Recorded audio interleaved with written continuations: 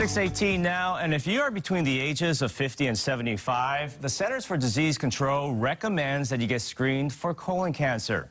This morning on Ask a Specialist, we'll talk about what you need to know with Dr. Jennifer Tamai, gastroenterologist at the Queens Medical Center. And good morning, doctor. Thanks so much for joining us this morning. Good morning. Glad to be here. First off, what is colon cancer? So colon cancer is a colon or a rectal mass that usually arises from the wall or the intestine. Most people in Hawaii are diagnosed around age 55. And there are about 700 new diagnosed cases every year in Hawaii. That makes it about roughly the third most diagnosed cancer in Hawaii as well. And about 200 people in Hawaii die of colon cancer every year. So how does colon cancer develop? Usually develops from a polyp or a lesion that starts very small.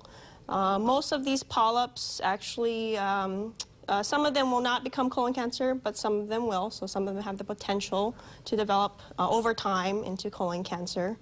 And depending on the size and the amount of polyps that someone has, puts them at an increased risk for developing colon cancer in the future.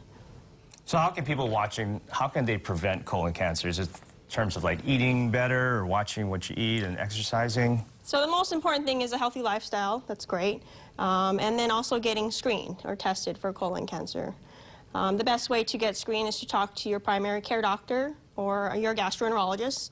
And they're probably going to offer one of two tests. One is a colonoscopy, of course, and that looks inside your colon with a camera. And we can take out any polyps or lesions, you know, that might look suspicious. The other option is to get an annual FIT test, which is a stool test that detects blood in the stool. And that can help determine whether or not you need a colonoscopy in the future. So, you know, usually we start at age 50. And if you have any risk factors such as a family history, we start earlier. And screening for colon cancer definitely saves lives. So. All right, starting at 50. Carlson. Now, to learn more about colon cancer screening, just visit www.queens.org and click on cancer. Doctor, thank you so much for joining us this morning, and we really appreciate it. Appreciate it.